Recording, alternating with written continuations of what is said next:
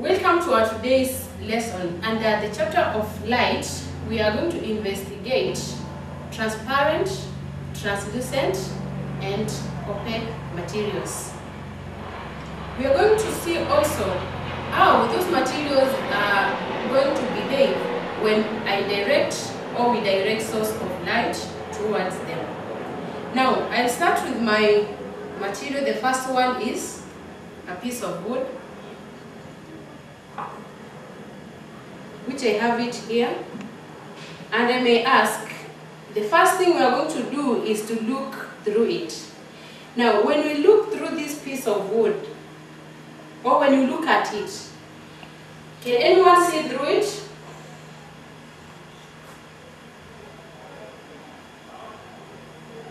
When I look through this piece of wood, I can see through it. Then, by the end of it, I'll conclude that this piece of wood cannot allow, when one sees through it, he or she cannot see through it.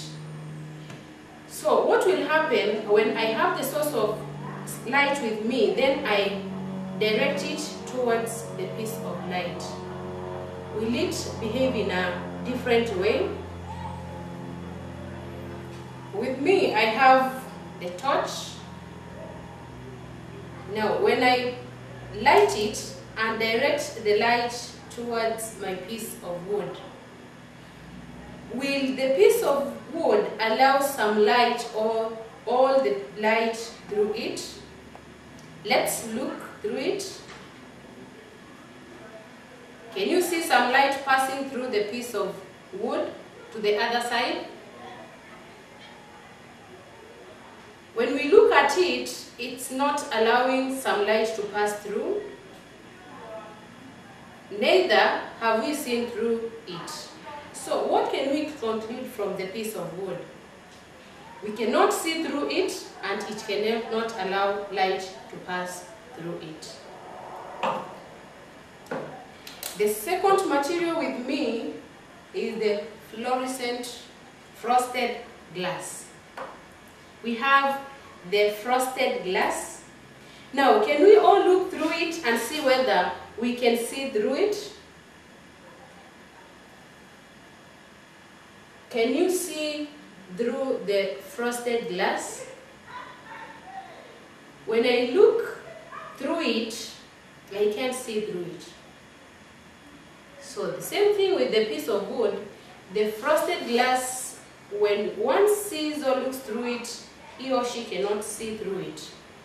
Now, what if I direct the source of light towards the frosted glass?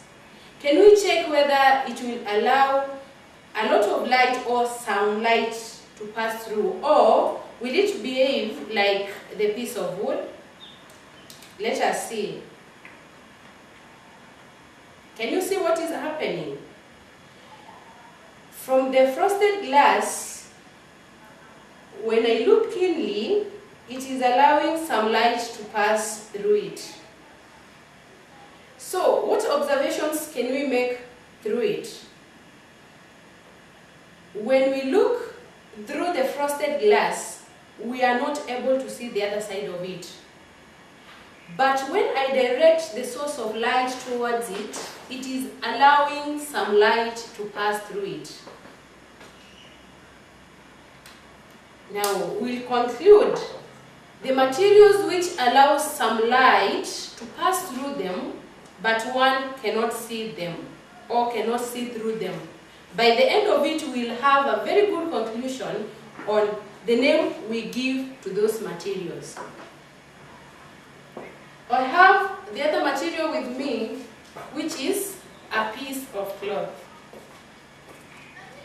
Now, look at this piece of cloth.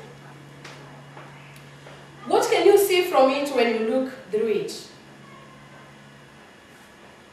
Can anyone try what you can see through when you look at this piece of cloth? Can you see anything? Can you see behind it when you look through it? Now, when we look through the piece of cloth, we can see through it. What does that mean? How do we call those materials which will not allow one to see through them? The same thing to this material. Will it allow some light to pass through it, or will it allow a lot of light to pass through it when I direct the source of light through it? Now, we can have a look of it. With me, the source of light, that is the torch. Let me direct it through the piece of cloth to see whether it will allow some of the light to pass through it. Are you seeing anything? From the other side, is the light allowed to pass through this kind of material? Okay. When I look through it, and when I direct the light to pass through it, at least it's allowing just some light which is not so much visible through it. Then, the first thing, we have not seen through the material. The second thing, when I direct the source of light towards it, it's allowing just small amount of light, slightly small amount. So, by the end of it, we'll conclude the kind of cloth, which type of material is this cloth, or which classification can we put this piece of cloth. Let us have a look of the other material with me. Who can have a suggestion of how we call this kind of material I have? Yes, this is a clear glass. This is a clear glass. Now, when you look through it, as I call it, can you be able to see the other side of the clear glass? Yes? Okay. When I look through it, or when we look through it, we can see all the other things which are behind it. When you are looking through it, you can see very clearly the other side of the clear glass. What does that mean?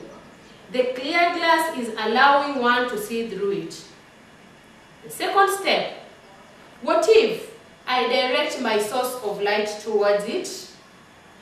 Now, I light the torch towards the source, the piece of all the clear glass. This is wow. It is allowing almost all the light to pass through it. So this clear glass is different from the other materials we have had, since it's allowing us to see through it, it's enabling us to see through it, and when I'm directing the source of light through it, it is allowing the light to pass through it clearly. Okay. Let's have another material, which is a piece of paper, a white piece of paper. Are you seeing it clearly? When you look through it, can you see well? Hoping that everybody is looking at it very well. When you look through this sheet of paper, can you see through it? When I try to look through it, I can't see the other side of the paper.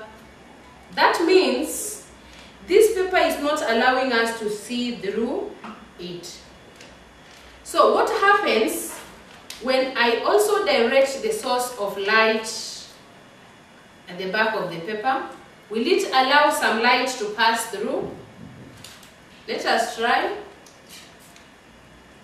And yes, we can see it's allowing some light to pass through it.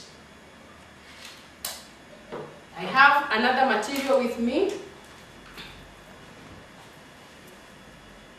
Now, when you look at this material or this object, what is it?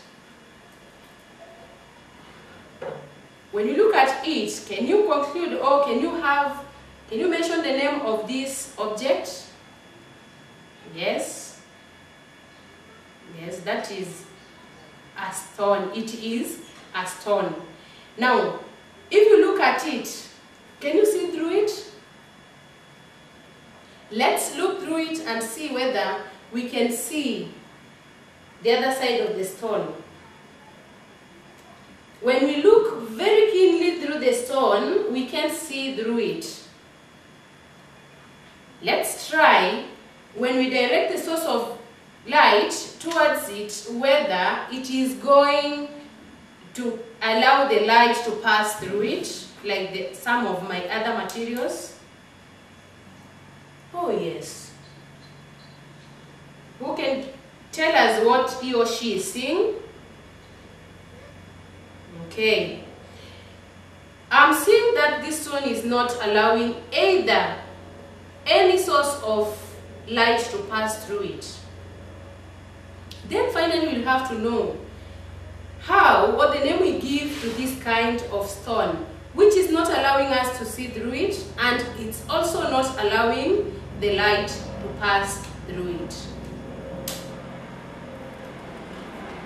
Now, from all our materials which we have done experiment with, we are going to group them in different categories according to how they have behaved when we have directed the light towards them and when we have looked through them. Let's start with our first, the clear glass. When we held the clear glass, one thing, it's allowing the light to pass through it, and we can see through it. So the materials which allow light to pass through them and one can see through them, we call them transparent materials. We call them transparent materials. So a clear glass is an example of a transparent material. The other material we had is the frosted glass. The frosted glass did not allow us to look through it. When we looked through it, we were not able to see anything. But when we directed light towards it, we were able to see that it was allowing some light to pass through it. So the materials which allow us to see through them, they allow light to pass through them, but we can't see through them, are called translucent materials, like frosted glass. We had also the piece of wood, which we were not able to see through it, and when we directed light towards it, it did not even allow light to pass through it. So we group it as an opaque material. The same thing applies to the stone. When we have looked through it, we were not able to see anything. When we directed the light through it, or at its back, it was not allowing some light to pass through it. Totally, no light was allowed to pass through it. That is what we call also an opaque material. The same with a piece of cloth which did not allow light to pass through it. Just slightly light was able to be seen on the other side, but when we looked through it, we were not able to see clearly. That one we group it, the same group with the stone, that is an opaque material. Let's go to the uses of transparent materials. We start with our glass, that is the clear glass, which we have grouped it as a transparent material. How do we apply them in our daily lives? We have our window panes. We use the clear glass since they are allowing light to pass through it and one can see through it. That is why we have them used in our houses as window panes. We also have spectacles which use clear glass to enable one to see through them clearly. Now, how do we use the frosted glass, which is a translucent material? Frosted glass being a translucent material which will not allow one to see through it clearly but allow some light to pass through. It's used for bathroom windows. We have them used in washrooms, and also we have them used as skylights in our houses. That is the translucent material that is made of glass, which is found on top of our roofs to allow some light to pass through. Now, to this category of opaque materials which are not allowing light to pass through them, and yet they cannot allow light to pass through them, and we can't see through them, we use the piece of wood in building and construction, the same with stones. Since they are for privacy, they will not allow a lot of light to pass through our houses, and they will not also allow one to see through the houses. Since they are used, we use them as privacy. When a house is constructed using the stone and the wood, one will not see anything from the house from outside. What about the clothes? In our daily lives, we have the clothes which we wear.